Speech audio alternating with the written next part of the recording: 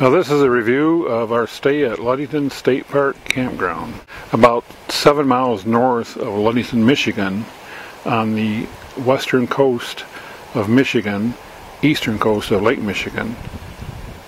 As you enter the park, you're driving along the lake shore, maybe no more than 30 to 100 feet from the shoreline, and there's a good 4 or 5 miles here between the entrance of the park and the campground. And you can stop along anywhere along here. There's turnouts where you can stop, and you go down and use the beach for the day. So you can be kind of isolated if you'd like. Well, this is our site at the Ludington State Park in Michigan. This is one of the most popular, if not the most popular parks in Michigan, with 650 sites or so. It's also one of the largest.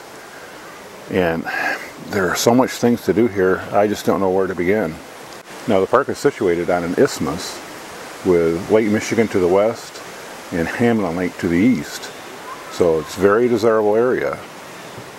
And like most all state parks, especially this one, the sites are well worn. And in fact, you need to get reservations in as soon as you can for this place because they're absolutely full all the time. This is one of the parks that do not have any reserved sites for walk-ins or for drive-ins. They're all reserved, 100% reservable. And I reserved this spot about 6 weeks ago, and it was the last spot that was available when I did it. And we're getting out of the prime season now, starting heading into the end of summer vacation season when the kids don't have school and things. So, but still, it's still quite busy. If you ever want to stay here, you can reserve up to 6 months in advance, so I highly recommend reserving as early as you can do. And just over to the east of where we're staying is what's called Lost Lake, which is just a small channel kind of almost where people park their boats and things. And Hamlin Lake is beyond that yet. One of the big attractions to Ludington is the miles and miles of improved trails that they have. And they even have their own lighthouse that you can walk to. So this is probably one of the more developed state parks in the Michigan park system. Not all the trails are on the boardwalk, but the trails are well marked and well established. And you'll see these signposts along the way, and they also distribute maps as well, so you should not really get lost here. And Hamlin Lake is a pretty good sized lake. A lot of people take their boats out here. They bring their boats with them. And you can also rent kayaks and canoes and rowboats as well if you don't have a boat. You can get out on the water in a multitude of ways. Now this is Hamlin Lake Beach. And it has its own pavilion where you can get snacks and some essentials. People tend to come here if it's too cold on Lake Michigan. Now, if you remember, I said this was on an isthmus. This is on the east side of the park, and Lake Michigan being on the west side. So the campground is between these two beaches. Well, Hamlin Lake is about 9 miles long and about 1.5 miles wide. And it's actually created by damming up of the Au Sable River. And we're standing on the top of the dam right here. And this is still in the park. Still part of the state park. As I said, this is the dam on the Au Sable River, and it heads out there for about 1 mile, and it empties into Lake Michigan. Now you can rent a tube, and you can launch down here and float your tube all the way out to Lake Michigan. So just another one of the many activities here. And again, they got these signposts along the way, all the trails. Got a little doggy station and maps and everything. So it's hard to get lost here. And that little patch of beach is where you would launch your canoe or kayak or tube if you're going to go down the Au Sable River here all the way to the lake, all the way to the mouth of Lake Michigan. And again, we're not that far from the dam, so you get a bit of a current to assist you. And again, especially around the river, there's a lot of boardwalk improved trails. And here we have the Skyline Trail. It goes up all the way to the top of a dune. And I didn't say yet, but we're in dunes here. This whole park is in a big dune area. So we're going to climb up to the top of that and look at the view at the top. Well, we've made it to the top of the Skyline Trail, which is about 200 feet above the park itself, so it's quite a climb, but we made it, and it's a gorgeous, gorgeous day here. Well, we're at the top of the Skyline Trail, and all you can see forever is dunes, and then right there is Lake Michigan. And we can look down the coast of Lake Michigan. And we can just almost see Ludington in the distance. This is all dunes here for 7 to 10 miles. Well, we're literally at the top of the dune here, as you can see from all the sand that has blown across the boardwalk. But again, we just got a gorgeous, gorgeous view of Lake Michigan out there. And we're looking to the south.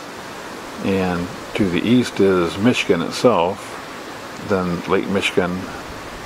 And of course you can't see far enough, but if you were to see 80 miles or so west, which would be in that direction, would be Wisconsin.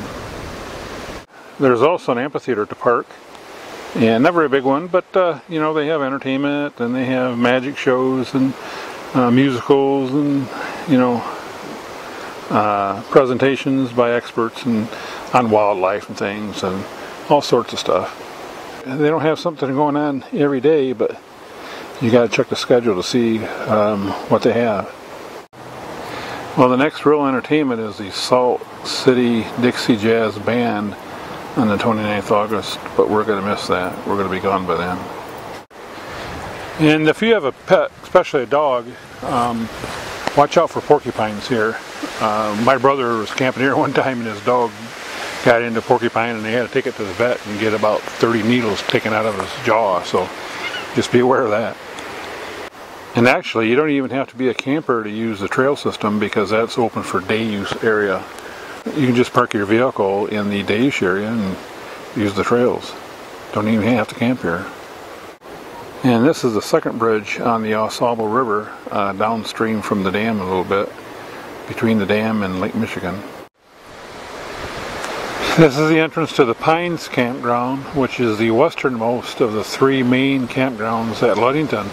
There is another campground that is walk-in only, hike-in I should say, hike-in only that Boy Scouts use and things, because you got to bring your tent and everything with you. But for the ones that accommodate RVs, there's 3 main campgrounds, and this is also the smallest one. Now this is the middle campground, the second of 3, and the camp store, the main camp store, is over here. This is the main camp store where you can get firewood, all of your essentials, and you can even rent bicycles here. This is kind of unusual for a state park. Most Michigan state parks don't have anything like this. The only problem is it's about 3/4 of a mile of a hike from our campsite. So we're going to get our little fold-up wagon to go get some firewood. Now this is the entryway to Beechwood Campground, which is the 3rd and most eastern of the campgrounds at Ludington. It's also the largest with about 350 spots. This is the one we're in. This is the main beach house at the beach today on Lake Michigan. And we'll go down to the beach, but red flag's out. We're just a day after a storm, so it's pretty ugly looking out there. So we'll go out and look at it. This is the upper story in the beach house, and it was actually built by the CCC in the 30s. Nice polished floors and everything. And then we'll come over and look at the lake. There we go. And it's looking pretty ugly today.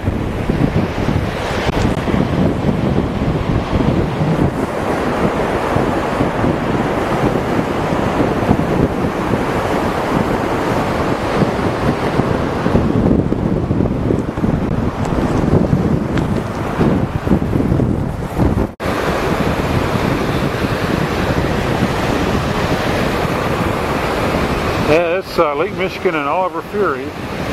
but I've actually seen it worse.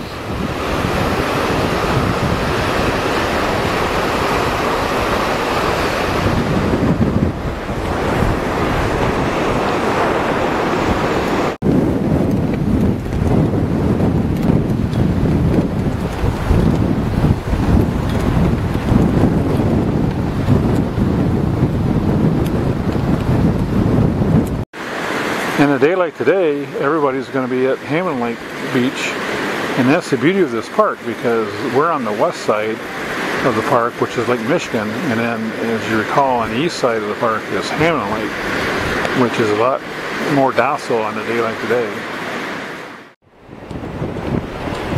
And here's where the Au Sable goes into Lake Michigan.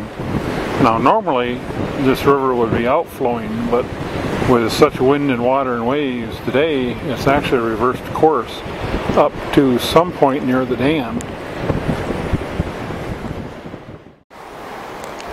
Well, we were just sitting here admiring the sculpture, and 3 deer just jumped up, ran all the way across in front of us here. So you're liable to see anything here at the state park. And the park itself is nestled within the dunes area. This is the trail to the lighthouse, and it's, again, miles and miles of dunes.